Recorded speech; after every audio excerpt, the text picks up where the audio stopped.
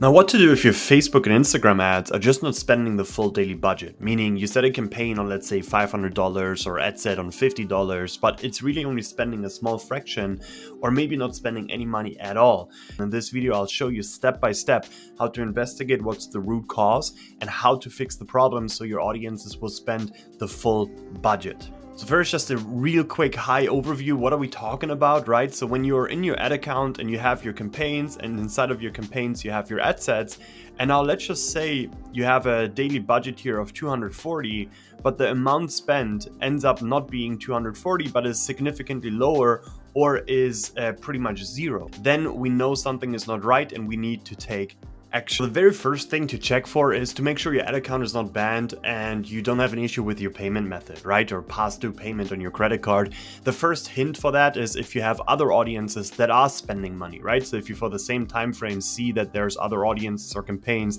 that have some amount spent, you know you're fine, right? The ad account is in good standing. You'll also get a red warning message here at the top where you will get a notification if a payment failed or your ad account is restricted for any reason. One more thing to check for is when you go on the ads level, so you click on the ad set name and you check on all of your ads to make sure that the delivery status is not disabled or something like that, right? When you click on edit, you'll also see right here at the top right hand side a warning message if something is wrong with the ad. That can also obviously affect ad set level spending. So if all of your ads are disabled or blocked for whatever reason, then your ad sets won't deliver as well. So that's a real quick health check. Once you've done that and you know you're good, we can move on to the next step. Next, we want to ensure that the ad set level targeting is not causing the issue. Why the ad set level? Because that's really where we set the targeting restrictions, and that's typically associated with delivery issue. So the very first thing we want to check for is the target audience size. I'll show you how to check for that. You head on over back into the ad set, you hover over it, click on edit, and then at the right hand side you will see here show estimate audience size. When you click on that, you can see the actual audience size, right? And so you can see this is obviously a massive audience. Sometimes when folks have very narrow lookalike audiences or interest targeting, they might find that this audience number ends up being very narrow and small. What's too narrow? I would say that anything below 200,000 is playing with fire. And so that could then cause basically delivery issues. That happens a lot when you set up very narrow interest and you layer them, right? So in that case, you can consider not layering them and basically just have one set of interests. And then you create another ad set targeting the other set of interests to just broaden that audience size. So everything above 200K should be fine. Also, when you target a custom audience, a retargeting audience of your website visitors, let's say, and on that pixel you have less than 1,000 visitors, that this could also be causing that issue. And so then just wait until you have gathered more website visitor data on your pixel, and then you can relaunch the audience and then it should deliver. Next, make sure that you have active ads inside the ad set. We already touched on that, right? So when you click on the ad set, just make sure that there are ads in there, that they're all enabled. So you can see this blue icon right here.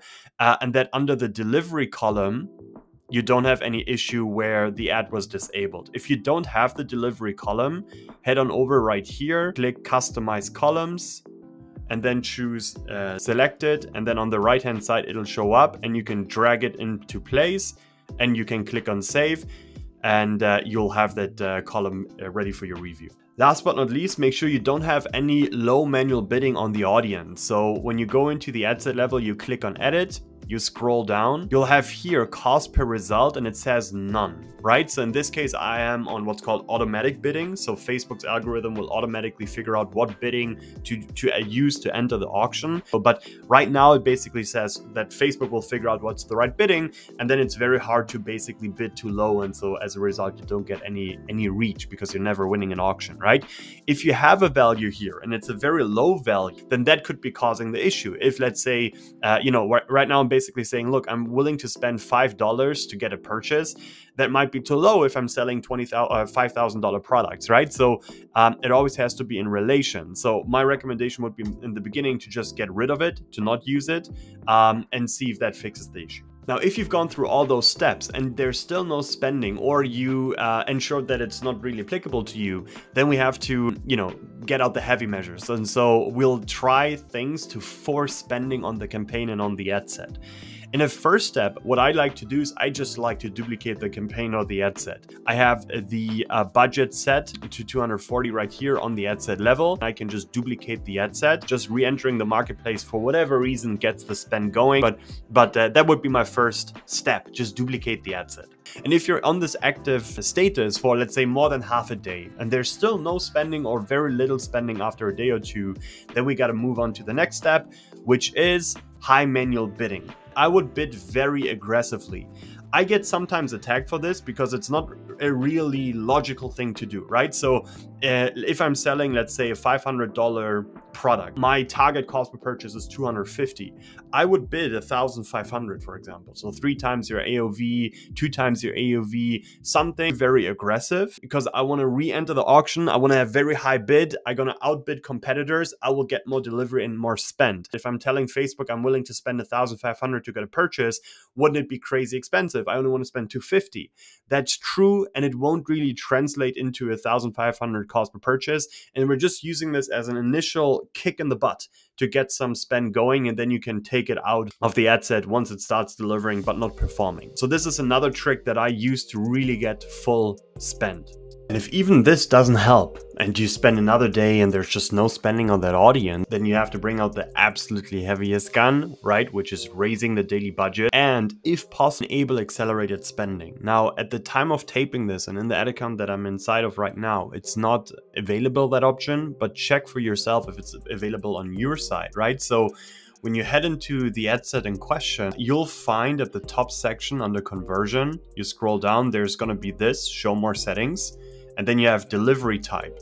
And if you can set this, you can go to accelerated spending. And so then it will basically be yet another kick in the butt to really accelerate spending and get this going. You can pair it with an increase in daily spend, or you first set up accelerated spending and then increase the daily spend. So in that case, you have a large enough audience, healthy ad account standing, high budget, high manual bidding, and accelerated spending. But make sure that you monitor every hour to ensure that you're not burning through capital too fast. That's that. And obviously, at some point, if you have other audiences that are delivering and performing well, you could obviously also just throw in the towel at some point and say, look, I'll rely on the other ones. You can also just, when you are a customer, if you're watching this video and you're a customer of Adamigo AI or a user, then obviously you can just ask the agent to run an audit on that asset and figure out why it's not delivering. And then at the end, it'll recommend to you things that it wants to do to fix that delivery, right? So it can go ahead and then change the bidding, change the budget and everything. You just talk to the agent. It's almost like a media buyer or an agency, and it will figure out what needs to be done and do it for you. I hope this video was helpful, and see you in the next one.